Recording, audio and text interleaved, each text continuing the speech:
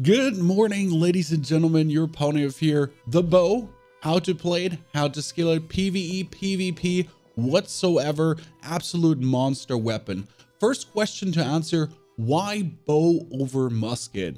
The reason why bow over musket is because the bow's way more agile, way more moving, less hit scan. So I like to say that if you want to fight actual range, definitely go for musket. But the bow is not range. The way I'm using the bow is more like a shotgun. I'm using it close quarter, up and personal. Like enemy is 10 meters away, I'll use it there. I'll fire my poison shot. I'll do my power shot. I'll do my triple shot even.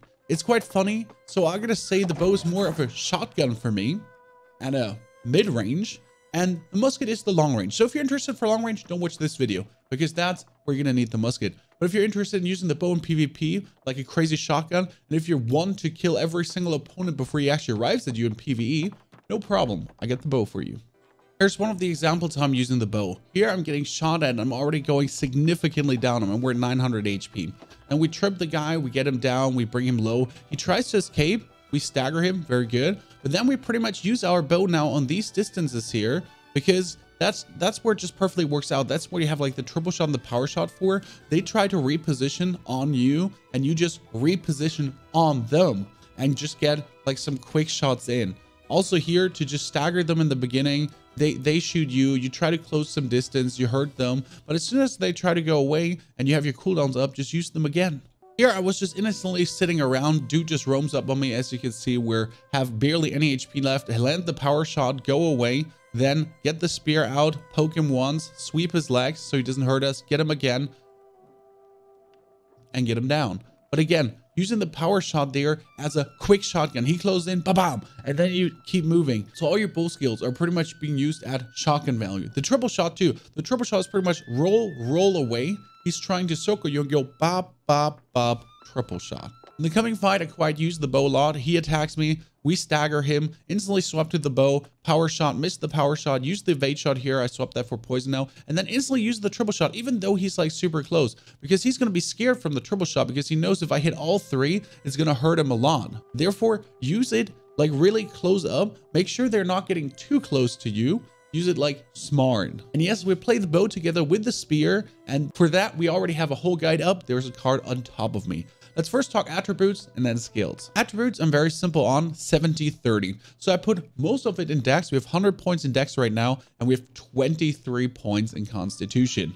So what I'm trying to reach is obviously the 200 node of dex, and I want to reach the 100 node of constitution, because the 100 node of the constitution gives you increased max health by 10% of your physical armor, even though I'm only using light armor. That's very important because I do open PvP and PvE currently. For wars, I'll be using medium to heavy armor because you need the magic resistance, but for open world, just use the light armor because it's so effing good, since the bow has so many interesting skills. Since I don't have my weapon 20 out of 20 yet, I'll be showing it here to you, where you then can have all the points.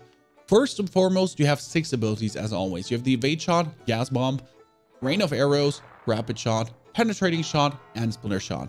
Let's first say splinter shot is completely useless, don't touch that. Rain of arrows is equally useless because you can't cast it as fast as you can shoot the poison shot. The poison shot is really, he's like 2 meters away from you and you poison shot in front of his feet, even hit him, roll away. Boom, instant shot roll, instant shot roll. So good. The evade shot has one problem. It's good to get away, but you can get countered. So as soon as you start doing the evade shot, if you get poked by anything, he just aborts doing the evade shot and you stay on the ground. Congratulations, don't take evade shot. It's not as good as you think it is because you can actually roll. You don't need evade shot, you're good off. So what are you going to start? What are you going to put your very first point in is penetrating shot. Straight up, there's no question. Then second is deal 20% more damage to foes at least 10 meters away. It's just too good to not do that. We're going to increase damage by 10% after each hit, which is just one of my loving abilities, because then with the rapid shot, you start with a power shot, followed up with a rapid shot. First, always start with a power shot because the power shot is, first always start with a rapid shot, and then with a power shot, because the power shot is instant. So you're going to do 1 hit, 2 hits, 3 hits, 10%, 10%, 10%, and then boom, instant power shot. So you're going to be able to ramp up some damage, but the rotation should always be rapid shot into power shot. I'll show you that later, why the rotation is so important for that. Then also, if it hit all 3 arrows at the same time, cooldown is reduced by 50%. That doesn't happen much in PvP, but it also happens much in PvE. In both, it is fantastic. I have been hitting my rapid shots 3 times, especially because I'm using them close quarter, and then you can use a close up again. And third shot of rapid shot deals 25% extra damage. That's just so easy to achieve. There's no problem. And the cool thing about bow is all the bonus damage you can do, because you're essentially having surprise attack. If you haven't done damage to a foe in the last 10 seconds, deal 20% extra damage, just like that. Also, if your target is below 50% health, 20% more damage, just like that. And as I told you, you have your power shot up, you roll away from your opponent, swap to bow, power shot, roll again, get another 20% damage boost for 5 seconds. On top of that, getting another damage boost for 5 seconds, you do get 20% more haste for 5 seconds, but we're not there yet. Very important skill, evasive tactics. After you dodge, you do 20% more damage. So 20% more damage, 20% more damage, 20% more damage for 10 meters away foe. Then you can take also deep strike. Penetrating shot deals 20% more damage to targets 20 meters or more away. That is good, but in PvP, it's like for the first shot, you just get an instant 20% more damage, but sometimes they try to run away from you. So it does not really hurt to actually put a point in there. We could go for when you land a headshot, hit yourself for 10% of damage done, but that's most likely not happen. There's bow shots, critical chance increased by 10%. I don't really feel that much. Increased arrow distance before of gravity by 100%. As I said, I'm using the shotgun at long range, so this feels absolutely unnecessary. Heavy attacks deal 20% more damage to foes with 100% health. You don't really do heavy attacks. That's like my thing. If you have your first shot ever, sure, that would make sense. But before your first shot, if you have your first shot ever, sure, that makes sense. But apart from that, it doesn't. For example, the one where you don't deal damage for 10 seconds, you're going to start with bow shots, you're going to whip out your spear, play for the spear 10 seconds, and then you're going to swap back to your bow ability, so the 10 seconds have passed already. So that's like always good. Where this one is like first shot good, and that's it. So either you choose that bow shots deal critical chance by 10%, or that your headshots heal you for 10% of the damage done. Now, this is like, do you want to do some more damage, or do you have some more survivability? I like the 10% damage done heal for PvE, so I like to take that. And even for PvP, it doesn't hurt, because if you hit that headshot, you get 10% damage healed. And we know that the bow can deal insane damage. You're talking 500, 6,000, 1,000 plus, especially with the 10% damage stacks, 20% damage stacks. You roll, and then you do the power shot. The power shot does 150% of the weapon damage. So you have like 20% bonus on that, 20% bonus on that, 20% bonus on that, 20% bonus on that, and then you heal for 10% of that, and then 20% bonus on that, and then bonus on that, you know? The damage you deal is just absolutely mental. Last but not least, we're going for concussion. When you land a headshot, you deal 20% more damage and have a 50% to get your arrow back. Really good. Now, as we have 7 points left, first, after you dodge, deal 20% more damage is fire. You could take hitting a foe below 50% health, reduces bow ability recharge by 5%. That's also useful because why not? If you hit the triple shot on a PvE or PvP opponent, you get a lower. I mean, if surrounded by 3 or more foes within 3 meters, gain 33% haste. That can be good for wars, but it's kind of like an open PvP, you'll never be using that. Also, if you hit your full 100% health, it goes 30% slow.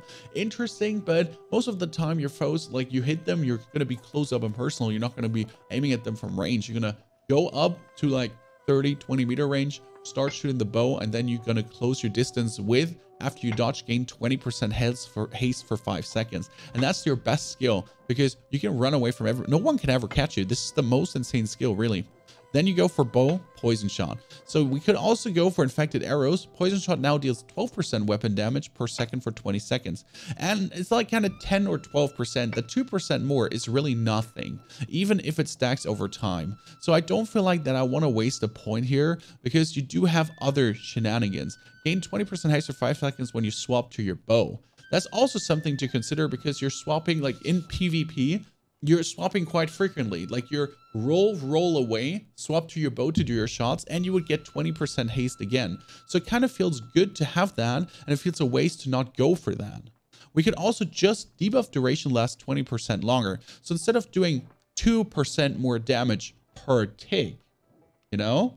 So you already have the standard 20 seconds of 10% weapon damage. Whereas you could also have 20% longer instead. So what's better here? longer stack, especially because most open world PvP fights take up to a minute, or more stacks. That's just, is it good? Is it bad? Do you need it? Don't you need it? Could also go for deal 10% damage more to foes suffering from a debuff. And that one is just flat out more damage, and it works on everything. Because if they suffer any debuff, and that is, your friend could put a bleed on it. You could put a bleed on it with your spear, for example. But you hit him with a poison cloud for 20 seconds, you deal 10% more damage. With your bow, keep that in mind. But it's a free 20% more damage that's just easily achieved. I mean, then you could think about the slow again, where you also standard deal more damage straight away. But I'm just more a bigger fan of having it here. And when we could go for the double, if you directly hit a target with poison shot, it deals 200% more damage. That sounds fantastic. But the reality is that I often don't hit the poison shot on the target directly. I just hit it in their direction. So I'm kind of like, with a 35-second cooldown, does it really feel like the wave? Yes, we can reduce the cooldown, but it doesn't convince me 100% to put 2 points in here. And when we have 2 last points, and these are really your variety points, so you can get boost in a war here. You could, hitting a foe with a debuff grants 5 stamina. That can be really good because you roll away. Poison shot, boom hit, whatsoever, get stamina back, and you're able to move faster and harder. So that's quite nice. But then again, it is conditional one because you need to have a debuff and then you need to hit your shots pretty much. So I'm more like, what are you going to do with this here? Are you just going to straight up increase your crit chance by 10%? Cool, sounds good. Heavy attacks, arrows fly faster, deal 30% more damage. Could do that, but again, you're not really doing heavy attacks in PvP ever. So there's also receive 20% less damage while aiming. That can be intriguing when you do the triple shot, because as I said, often you do the triple shot as like some close quarter combat and you can take 1 hit. So the worst that happens is that you take 1 hit while doing this. Usually you're going to try to beat on distance where you don't take 1 hit, especially if you hit the third shot staggers. Okay. It always staggers, it always knocks back, which is really cool apart from hatchet players. So that's where I'm like kind of trying to really go to the, like maybe take 1 hit. So you could go for take 20% less damage here. But again, this is like your complete free point that you can roam around. And that's what I'm essentially using for PvP. But the most important part is that you also learn the movement trick again. As you can see here, I'm rolling and swapping my bow so I don't get the stop at the end of the roll. And the good thing is, like, do you see how I permanently just have my movement buff? So when I do this, like roll, and my speed is just increased. Not only my speed is increased, I also get like the 20% bonus damage. So I'm constantly just having my speed increased, and no one can catch you. If you're zooming like this in light armor, and if you need to create distance, it's perfect. The most important part though is when you start shooting, you don't start with a power shot, because if I start with a power shot and then instantly try to do the triple shot, do you see the delay there is between these two? There's like a huge noticeable delay between these two. If we do it the other way around, you start with a triple shot, 1, 2, 3, and then you could instantly start with a power shot, because the power shot is always instant. The same goes with the poison shot. The poison shot, no matter what you do, it just pulls out and goes instant. And then you're going to shoot it at the feet of someone, in the direction of someone. I'm also shoot it at their feet because you can so easily miss the character with the hit scan in the game that you just want to hit on their feet. But the most important part is really that you go for the triple shot into the power shot, because it's really instant. You do roll, triple shot, and then you could do another roll if you feel like, and then power shot. And you always get 20% movement while you're doing that. Then you need to create some distance. You can create your spear, use your spear, create some distance, whoop it out, do it again. That's what the spear is like so good for. Bow is just perfect.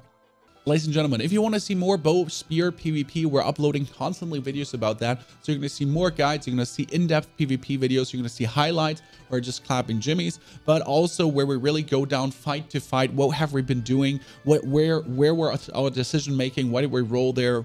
You know, a play-by-play for PvP for the people that are still trying to learn. I hope you like these styles of videos. I mean, that's my spear and bow. That's what I'm an expert at, more likely. I've been playing this so much, like over 200 hours already. Yes, I've been playing every single alpha, beta, whatsoever, closed beta, making 60 in the closed beta and so on. Almost 60 now. We're currently at 42 at like 35, 36 hours playtime. So we're doing very good. But yeah, that's what I'm an expert in. I'll be testing the other weapons too over time. Obviously, I highly encourage you to turn open PvP on. If you feel insecure, try some duels in front of the town with your friends, get some expertise. But killing people in PvP gives you so much weapon XP. My weapon XP is so high. Last time I reached level 60 and my weapon XP, I did not have 20 in weapon skill. I just reached level 60 without having 2020 weapons. That's terrible, right? So GG, thanks for watching, thanks for coming, hopefully enjoying. Again, there's a spear guide, there's a movement guide, there's a PvP video already out, so all that content is there. Thanks for being here. Subscribe if you would like to see more, and see you in the next video.